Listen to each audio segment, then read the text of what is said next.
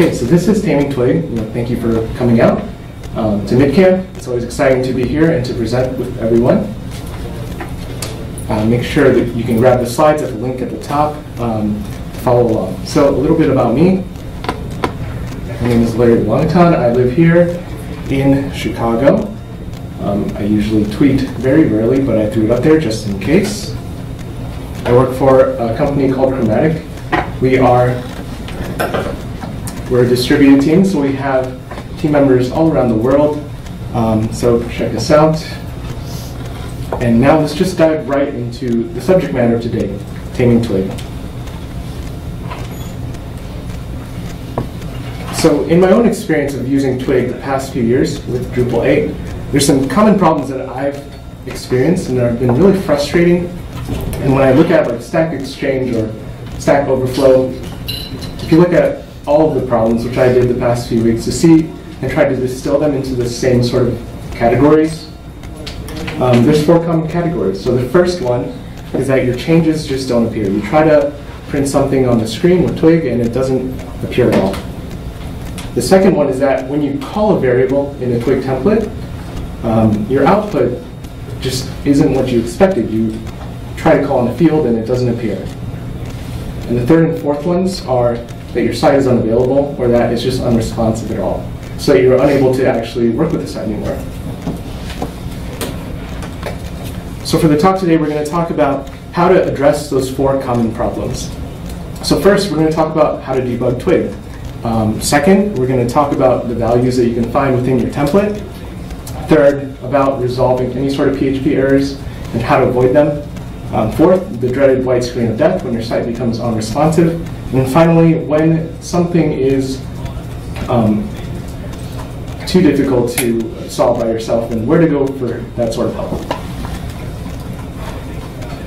So first, debugging Twig. Let's talk about our debug setup.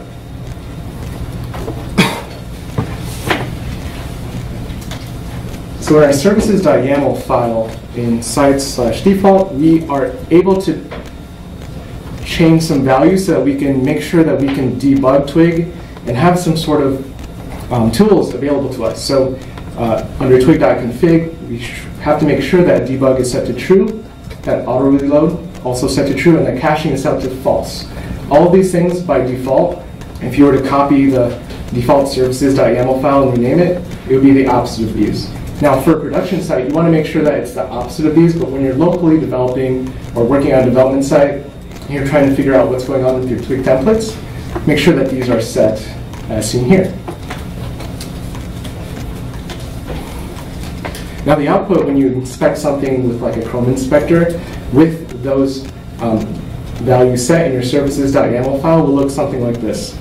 You'll be able to see the sort of files and suggestions that Drupal and Twig are looking through in terms of what file or what Twig file is being called in and the kind of files that you have available to you. So in this case, we can see that it gets as specific as a node file with the node ID, so you can alter a specific node, or you can use a node type. So in our case, we're using the basic page template. We have node-page available to us here. And finally, we have our basic node.html.twig file. So services.yaml is really helpful to just know when you're working with a lot of different templates and different fields and things are being called in, you'll have a better idea of what Twig file to work in to address the issue that you want to address. Now, available to us also is the dump file with Twig. So here we're just calling dump on content.field_header. So here we're just going to be calling in our field header, and if we want to look at what that looks like when it's printed out by default, we just get this array of a bunch of different keys. Now we can call in these different keys, we can manipulate them in order to pull in the values in Twig that we're trying to find. Now another tool that's really useful and pretty common is to use Devel. Devel comes with a bunch of great things, Devel in and of itself, and there's a module in it called Devel Kint. This allows us to use the Kint function, which we call in the same way that we use the dump function. here we're calling a kint on classes, which is a part of the page, that html.twig file, and it outputs onto the page in a similar way as our dump function, except that we have these sort of nested arrays that we can dig into. And so what gets loaded is, instead of having that ugly sort of dump array, which is just a bunch of keys, you can actually go and find your key, select it, and find more details about what you're trying to find out there. Now, when using kint, I don't know if people have experienced it here, but in my own experience, I found that it's not as performative as dump, and that there's usually like a bunch of problems. Sometimes you try to do kint on a file or a variable, and like things just, the site doesn't load, your memory gets timed out. So there's another tool that I just found out about in this past year, which is, it takes the best of both worlds. So you have the ability to use dump, which usually is pretty consistent in terms of its memory usage. But you also get a nice output like this, where you can click through and find the values you're trying to find within a nested array. And that tool is this contributed module called Twig var dumper. So here you have the ability to call your Twig variable and to cycle through it and find the values that you want to do just by going through the nested arrays to find the specific value that you're wanting to find.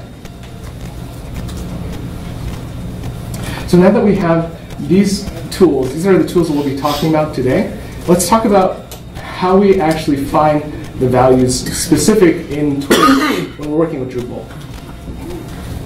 So what we're going to talk about first is just like the generic sort of, like a generic field when you're working with a node template or an entity template of any sort.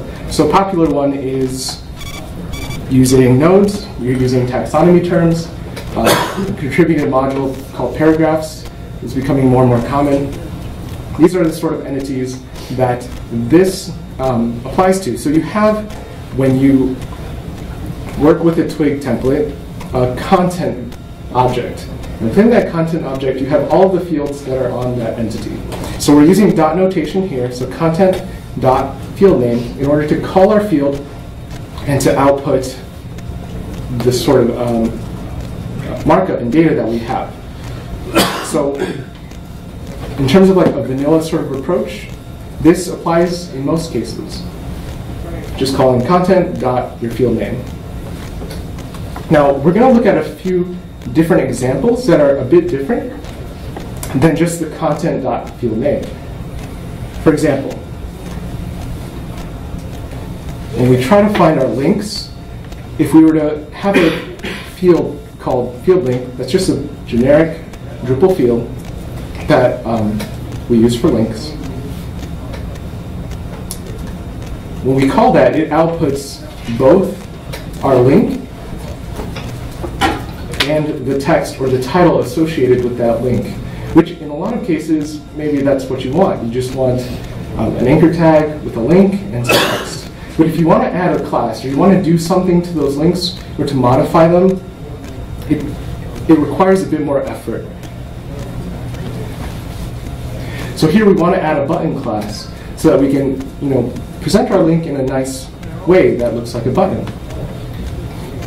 Now, if we were to just call content.field_link, we wouldn't have access to this. So we can split that out by accessing an array within there that has a URL key and a title key. So we can split certain objects within Twig and manipulate them how we see fit.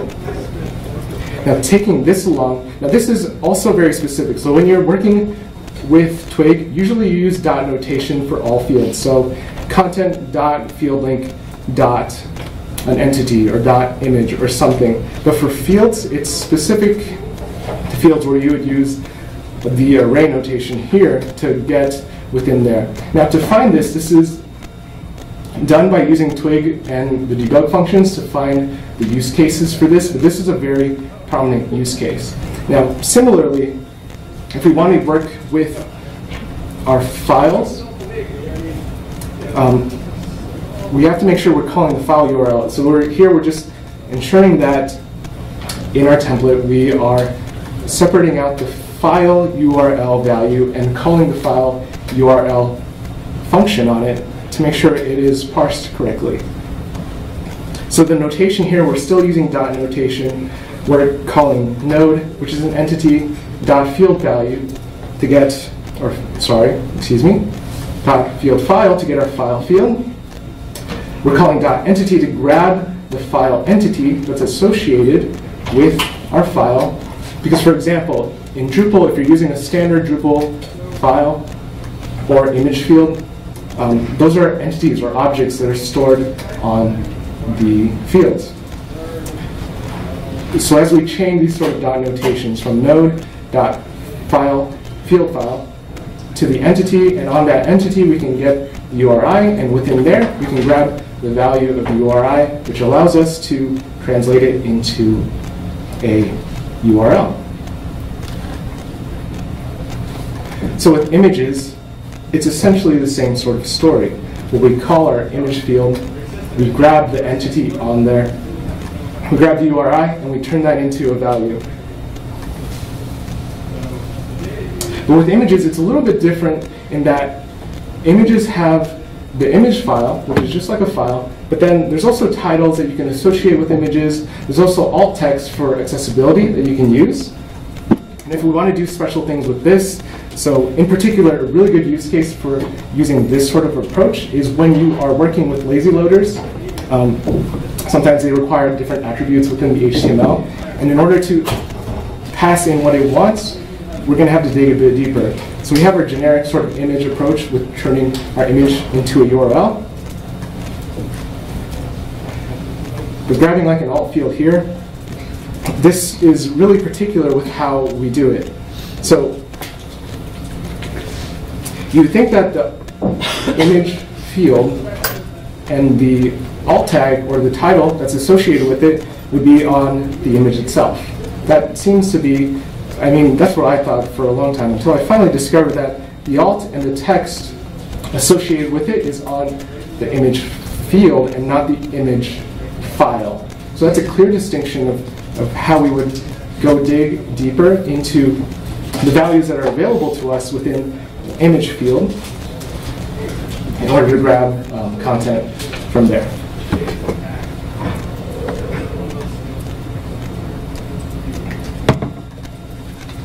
Now here we're going to talk a little bit about the without filter that Twig has available to us. So in a lot of different templates, if you were to look at the default implementations, you would see that there's a content variable there, and it doesn't usually have any sort of dot notation that links to fields or have anything associated with it. Usually it's just content.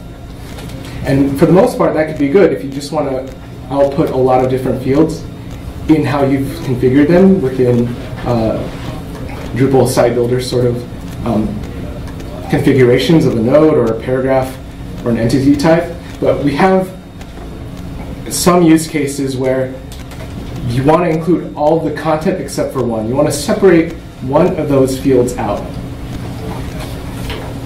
Now using the without filter within Twig, we can pass in the machine name of a field to make sure that that field gets excluded from the render, and so we can use that field name somewhere else. So here we are just printing all of our content within our main div, and outside of that, in a sidebar, we're going to put in our field name. So here we can start to put the pieces together of how we would separate out different pieces of content that are output in our Twig templates. Now there's a few use cases where we have these two different variables within a Twig template that are a bit different than how you usually approach an entity type, like a node or a taxonomy term or a paragraph. For example, here we have items, and items is usually a field, for example, a list field with text, where there's multiple items, multiple different values associated with it. Now, in this one in particular, we're talking about a field that is it could either be an integer list field, it can either be a string collection. So we're calling our field machine name, whatever it's called. So for example, field-list.html.twig. And we're calling a for loop on the items to make sure that we are iterating through each and every item. And then on each item in and of itself, there is content. And content is attached to that specific field item to output each of those things. Now, how is this valuable? Like this, if you opened up a field within Drupal and just looked at the default implementation, it would look exactly like this. But if we wanted to do more with it, let's say that you wanted to loop through your items and apply different classes, those things are available to us, and it's outside of the scope of this talk in particular, since there is a loop index within Twig that we can go through and apply different things. But within this context, using debug functions, you'll be able to find what's within the content variable to explore what's in your field specifically. Rows works in almost the same sort of way. So views is a common tool that we all use when we're building sites with Drupal. And within the rows object, we have a row, and within there's content. Now that content is usually defined by the sort of configurations that we have set up for our views, whether we're calling in fields when we set up our views, or if we're calling in a view mode to output different node types.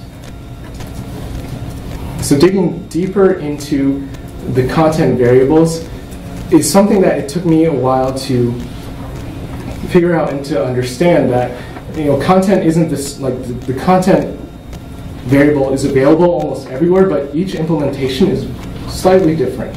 So using debug functions will be really helpful in terms of finding out and understanding exactly what you need to do to output the content that you want. So let's put all of these together and take a look at an example of a field called neighborhoods that just has the neighborhoods of Chicago's the neighborhoods of Chicago. So in our row, we're going to exclude that neighborhoods field because we want to do something specific to it. And here, this might seem super intimidating in terms of what's available within the content variable. So if we were just to go and step through it, we have rows, which is all of the different pieces of content available to us within the view. Within the content of a specific row, we have a view key that gives us access to a few different things. So if we chain in the style plugin and pull in the render tokens,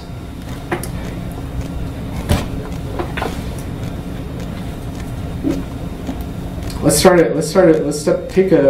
a little bit of a step back in terms of what all is going here with this view.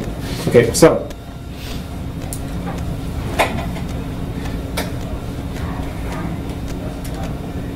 the content that we have available to us is a part of this view key.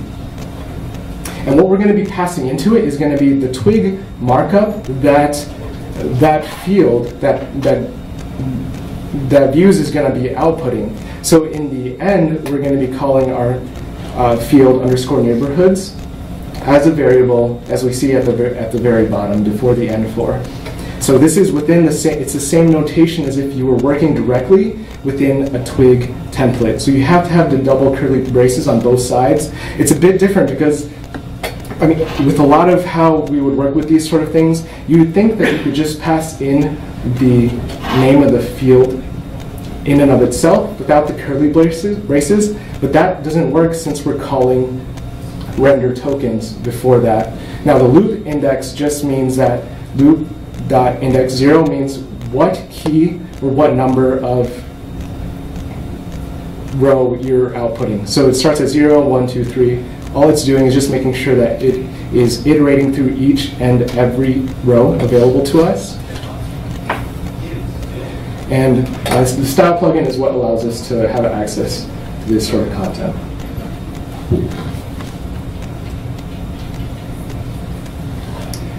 Now there's a really handy contributed module.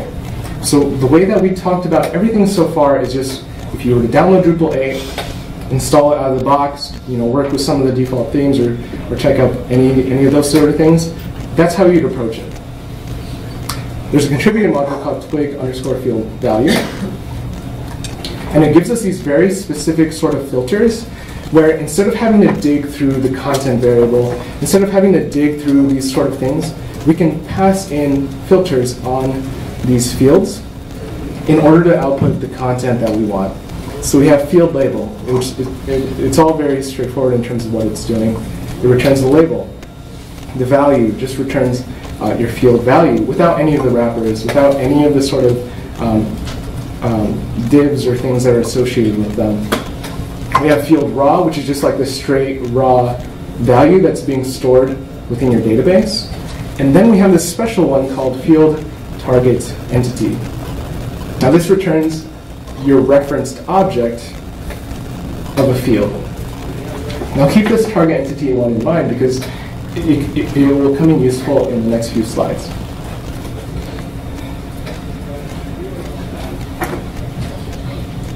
So we're talking about our neighborhoods field once again.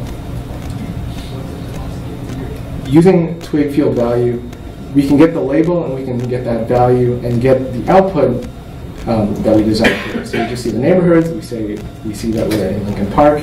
It's very straightforward in terms of doing that. It's a matter of preference in terms of how you yourself, if you're working by yourself with Twig, want to approach this sort of thing. I know that this can be contentious with development teams in terms of some teams might not want to use this contributing module or have that sort of dependency with their with the projects that they're on. So it's a sort of discussion you need to have. Some people might feel more comfortable with Twig using these sort of filters instead of the dot notation to get the values that we're looking for. But I would lobby in the sense that you could do both. They're not mutually exclusive. If you wanted to have both, your code base might look a bit messy because you'd have filters and dot notation calling in field values all over the place. So it might not be the best approach to do so, to combine them, but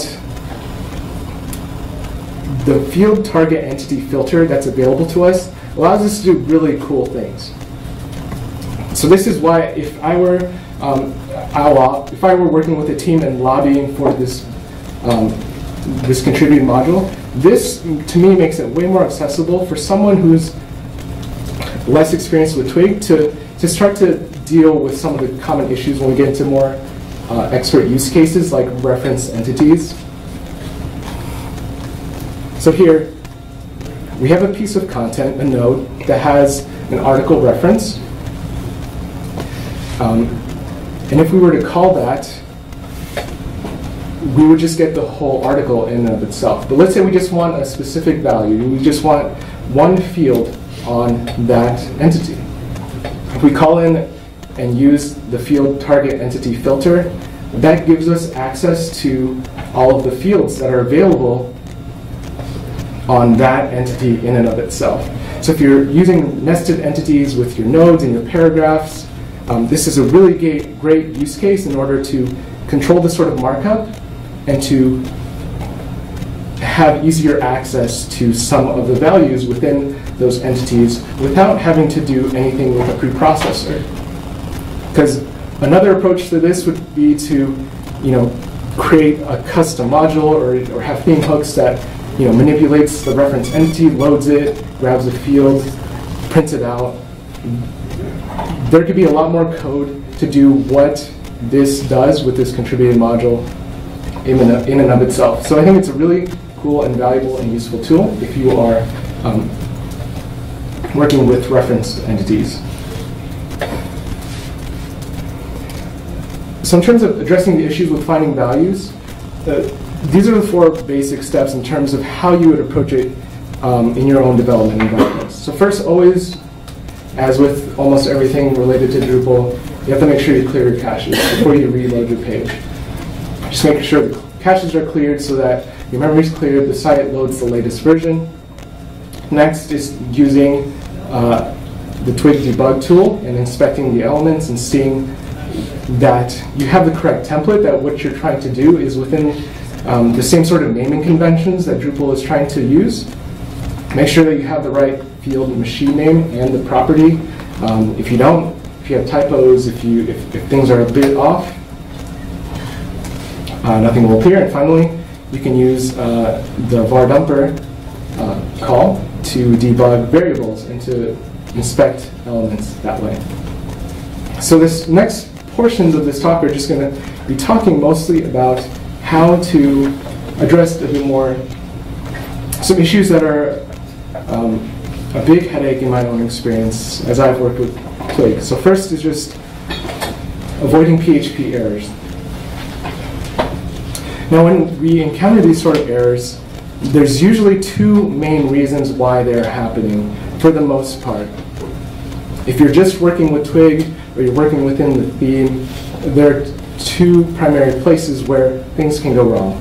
The first place is within the preprocessor. So this might be a common sort of site when you're working, you're making active changes locally, you're making, and things seem to go wrong. You get this unexpected error page, please try again later, which means like fix it instead of just reloading the page. So preprocessing issues is the first place to look in terms of if there are errors on your site and you're just working with Twig, check there first. Now within the database log configuration, we can go in there and see what error we have. So in the error, before I'm passing in an incorrect render key and it's causing problems in the array. So that's why we have that error. You can find it, you can dig a bit deeper and see exactly what's happening and try to remedy it that way so you're not flying blind. The second place to look if you're encountering errors with Twig is just within Twig itself. It's usually pretty forgiving, but if you have any sort of syntax errors, then you're going to encounter some problems. If you're using your filters incorrectly, some filters within Twig and the documentation only accept a certain number of parameters that you can pass in, like field values or that sort of thing. So if you're encountering these sort of issues with Twig, those are the 2 places to look. And we also can see that in our database logging, where here we have a syntax error because there's an extra curly brace outside of the context of what Twig is trying to render. So we're not using our filter correctly there. So a checklist for PHP errors. First, just make sure to clear caches. Sometimes that could fix it if you think everything else is okay. Second is to make sure you can check your admin / reports and recent log messages going into the database logger to see the sort of error messaging that you see. Third, determine whether it is the preprocessing functions or the Twig file itself that's causing you problems. And then finally, try to address that problematic line or the name of the file if it's a Twig issue. Now, if you go through all of these steps and you're still having issues, one great way that I'm sure we all have experienced is just to like copy the error and paste it into Google and like see what other people have done. That's usually will give you enough tools to start to help find out the issues that you're encountering and seeing them if they're novel, if there's something that no one's experienced, or if it's something that a lot of people have, then you can deal with it that way. Now, in terms of all the errors that you encounter, like a white screen of death when you're developing is usually it's just a big headache. It can be a big time sink, especially if you're only working with Twig or the theme and you're not doing anything sort of intensive on the back end and you come into these errors. It can be a huge sort of headache and hassle. And early on with Twig, when I first started, like I would encounter these issues and I wouldn't know exactly how to address them. Now, a big part of why we encounter these issues is not necessarily Twig itself, but because of the tools that we're using in conjunction with Twig. So this is probably something that you've seen before. I mean, I see it all the time. It's really frustrating, where you try to load your site, you get a fatal error. It says your memory usage is being exceeded. Now, there's a few reasons why this happens in the first place, but the biggest sort of takeaway is just that Drupal 8 is object-oriented, and there's a lot of arrays, and there's a lot of objects that are being loaded. So when you try to call a debug function on certain variables within your files, the sort of memory usage that is trying to output, it's not just outputting the field like you'd expect, but there's a lot of metadata, there's a lot of different things within an object that causes your memory to overflow. And so that's essentially why this is happening. Is in this specific example, we're calling Kint. Now, I used to love Kint. I'm a big fan of Twig var dumper, just because Kint seems to consistently give me these problems no matter what sort of project I'm on or development environment I work within. So one is just to maybe not rely on Kint as much and use some of the other tools available to us. But first, let's talk about the dump function that's available out of the box without any contributed modules. So white screen of death. Now this is not mine, this is credit to Maureen in terms of addressing the issue. So the primary issue, you're calling a debug function, your files, your site isn't working, you can't even work with or see anything being debugged on the page. Now within every single Twig file, we have this special keyword variable called _context. Now, _context is just an easier way of when you call the dump function without passing anything in, it's going to be calling _context each and every time. Now, we have that. Now, passing that _context into a loop allows us to do some cool things. So here, all that we're doing here in this code is going into that context, so all of the things being loaded by Twig on that file, and getting the key and getting the value. So you're just going through the array and seeing each and every item. And we're dumping out the value associated with the key so that we can see the sort of values that we have available to us, the sort of keys that are causing us problems. This is a great tool to put in if you're encountering the white screen of death sort of thing, and you're just like you just want to find a value, you just want to find a field and put it somewhere, and you can't seem to do that with the debug function. This will help you get you on your way to doing that. Now, when we talk about Kint in particular, there's some things that we always have to remember, and it's to make sure that you pass in a specific variable. Like if you don't pass in anything, it's going to try to load everything, and it's usually, I mean, there's been issues in the issue queue to address this, but sometimes you encounter the issue of the memory starts to overflow. So if you pass in a specific variable, it's going to help you to load in just what you want into the debug functions. For example, if you're trying to debug the content variable in and of itself, and not the classes, not the metadata, the other things associated with the template, you just make sure you pass that. So don't try to just call Kint with nothing in it. That will help you overcome this sort of issue with the white screen of death. And finally, credits THPool in terms of managing the levels that Kint has. So within a preprocess function, so this would be within either a module file or a theme file, you can paste in this Kint required, make sure you have Kint class available to you, and then set the max levels. So Kint by itself is just going to try to load in every single item and metadata associated with that. So like you have a node, it's going to try to load in your fields. It's going to try to load in any sort of entity references and the fields associated with that. So there's a lot of different levels that Kint is trying to do for you, and if you had unlimited memory, you'd be able to see it all. But in our own environments, usually we're limited to the amount of memory that we have. So making sure that our max levels is set gives us enough leeway to dig a bit deeper into the content variables and what we have available to us, so that we can still work with Kint, still kind of debug and go through the process without not being able to access our site at all. Now, a few other tools that we have available to us for white screen of death is memory usage. Like if you have a modern computer and you're working locally, you can increase your memory usage by a lot. I wouldn't necessarily recommend it unless you get super frustrated, which I've gotten super frustrated and said like the max, like 16 gigs, like try to load it. And like, it still didn't work. Yeah, it still didn't work. So if you want to manipulate your memory usage, and sometimes that can help, you can do that in your settings.php file. There's other ways to do it, but this is a really sort of simple, straightforward way to do so. And finally, if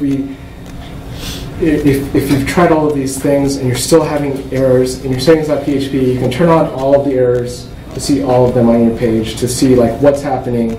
Is it something different if you're working with a team that someone else breaks something that you can go to them for and find assistance for.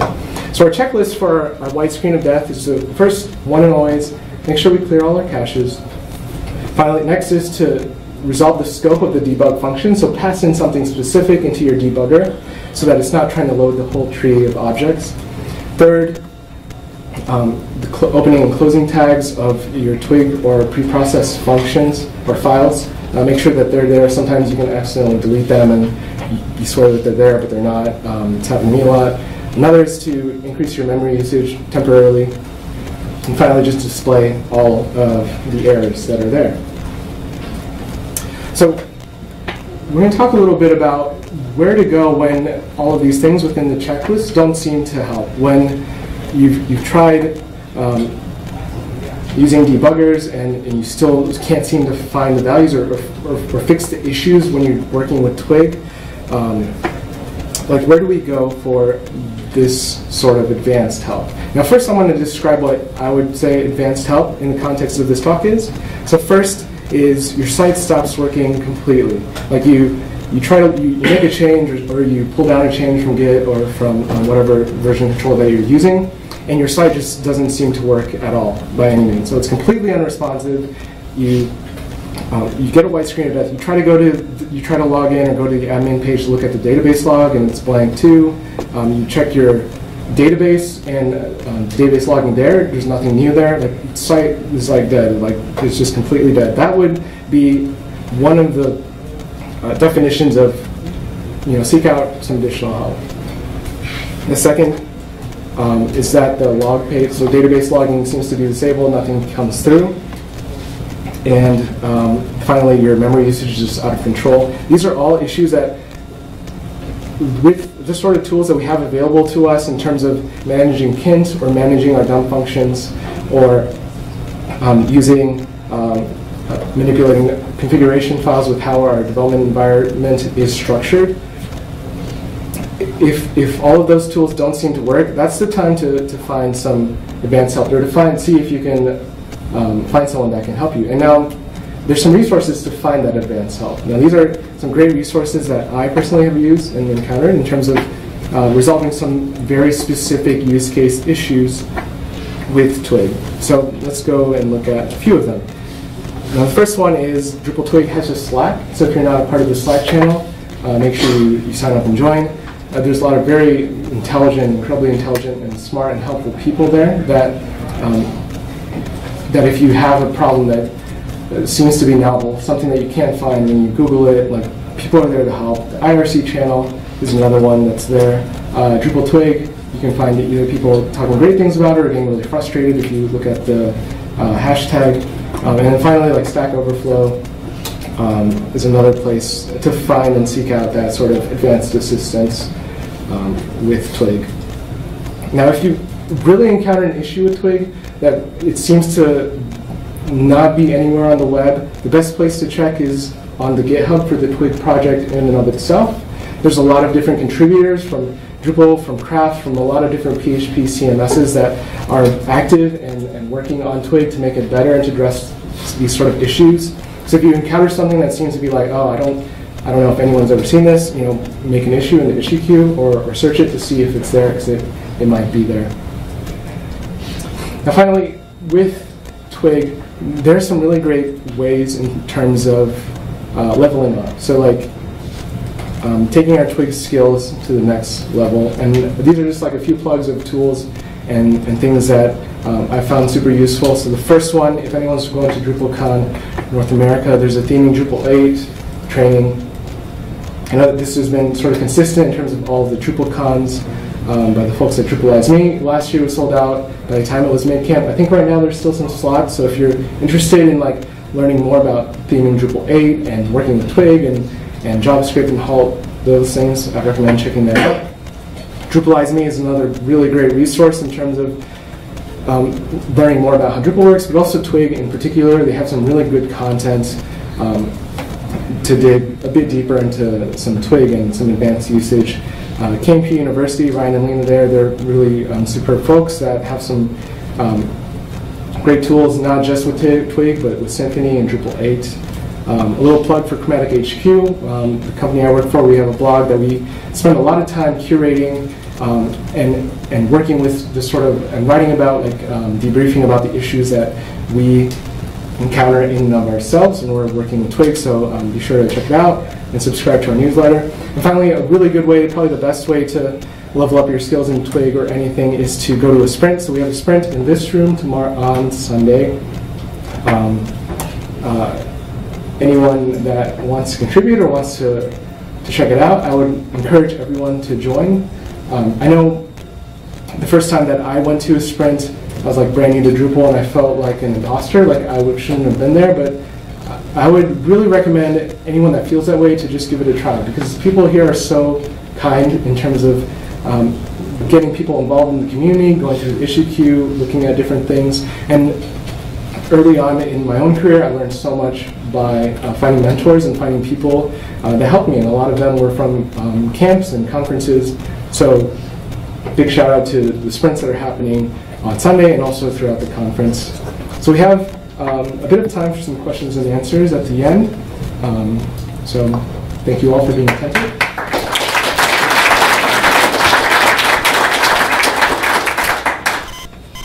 Yes. Could we have the URL for the slides again? Yes.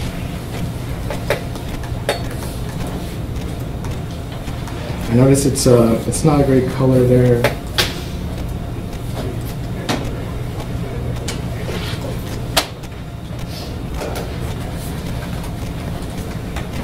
So the slides are up there. I noticed that there are a couple of changes I've been making to those slides. The link is going to stay the same. The link will stay the same, but the slide will be updated. I noticed like 1 or 2 typos there. Yes? Hey, what was the contrib module for the Twig filters that were special? So field value, field label, and the referenced entity in particular. What was the name of that contrib module?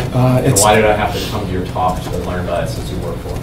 A little secret within the company. Yeah, Twig field value. It's. I mean, I only discovered it in the past like earlier this year. So yeah, like good excuse. It's been super good. We'll go through all of them. So let's start here. I have 2 hopefully really quick ones. On the first debug page, it was the list of all the templates, and they all had asterisks except for one that had an X. Is that the one, the template that's actually loading? Yes. Okay. And then you used a loop.index0 and a loop.index later on. What's the difference between index 0 and index? Okay, so let's find this. So loop dot.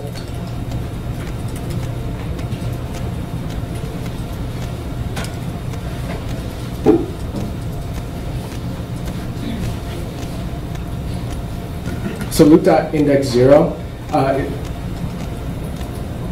Index 0 is just the counter of the loop.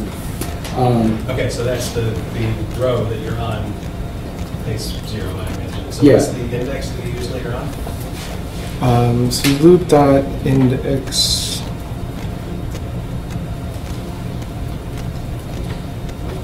Oh yeah, there you go.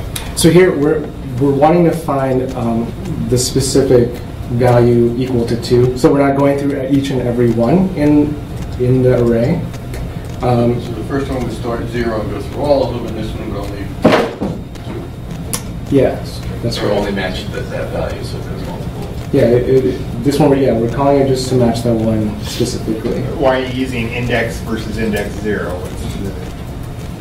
Oh. So if we were to... This is a good question. This is a really good question. So I've only used this in for the recording and everything. The question was why loop.index on this slide in particular, and not loop.index 0 equals 2. And for what it's worth, this is I've just like used it wholesale from Morton, just like copied and pasted it, and it always works. So I never really dug into the difference of why, but. I know that this works, so I'll just use this. Sorry, like. Yes. I just Googled it. It looks like the index 0 is just starts at 0 and the index starts at 1. So, yeah. Oh, great. So index 0 starts at 0, index starts at 1. So we limit our things here in the slide to 2. Thank you. Yeah. Yes. I was wondering if you'd ever used the Twig tweak contrib module. Sounds like it's very similar to Twig field value. It's one that I've used before. If you heard that one, get an opinion about that? Or? Yeah. So the question is why I didn't talk about Twig tweak, or like the difference between Twig tweak contributing module and Twig field value. I think that you can correct me if I'm wrong, but Twig tweak does a bit more than the field value. There's a bit more tools available to you to use that. I'm like a big fan of the field value just because of the enemy reference, sort of the easiness of that. I haven't used Twig tweak with enemy references in that context, so I'm not sure if it's as straightforward in terms of chaining the values there. But Twig tweak is like an interesting module. But yeah, I just haven't had as much time using it as the others. Yes? You stole my question. So. Oh, great. Here first? Yeah, so in Drupal 7, I use the KPR function a lot. One thing that I liked about that one was that when you run through and find the variable that you're looking for, you're able to get the relative path pretty easily. Is there any way to get a relative path with either var dumper or Kent or any of these other ones? Yeah, so for the recording, the question is the relative path using KPR is pretty accessible and is it as accessible with dump or var dumper? First, just to clarify, like the relative path of what in particular? To the particular variable. So in KPR, it spits out all these things, but when you found what you were looking for, you could double click it and it give you whether it's objects or arrays, but how to get to this particular value. With Kent and these other ones, these newer ones, seems like you have to draw your own map all the way to the value that you're looking for. So if it's nested 6 levels deep, you'd have to keep track of which array, objects, indexes, and all that. Yeah, so I will say dump is not good at helping you find that in and of itself. Kent is a little better. Var dumper, with the tool that we have here, it's a bit of both worlds. So you can try to click through and create that sort of pathway, but it doesn't always work. I think that an easier way of doing that is like combining the debug functions with some of the standard Drupal calls. So in this, like in our use case, we're talking more specific within like a preprocessor than like a Twig debugger in and of itself. So like combining an approach of first, always try to see if you can retrace it using the same sort of methodology you've had with KPR.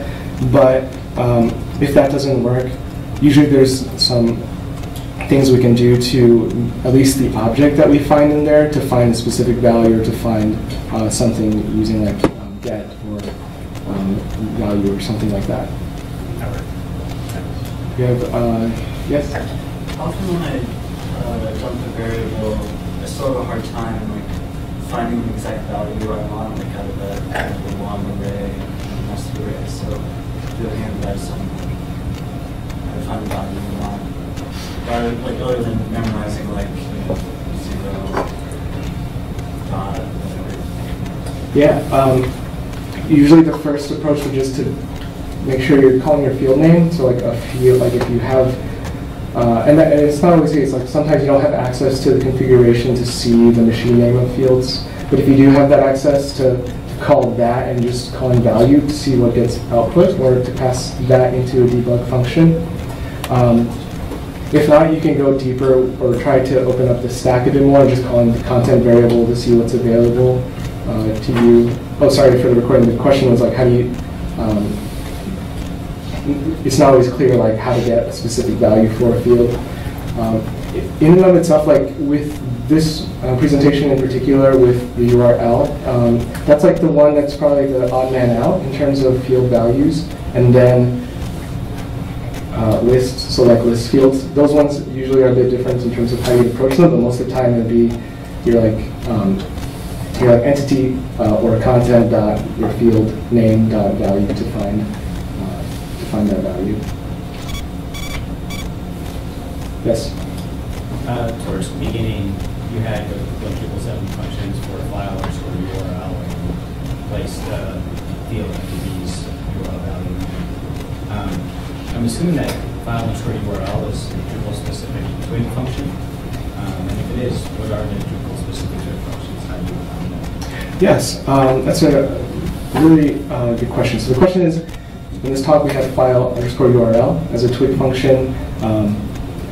And that is a Drupal specific function. There's a handful of Drupal specific functions. An easy way to do it is if you just looked at the Twig documentation online. I think that there's, it's less than, I don't know, it's like a handful of Twig functions that are very specific to Drupal. And file URL is just one of them. So just the Twig documentation for Drupal will have those filters and functions available to us. Yes?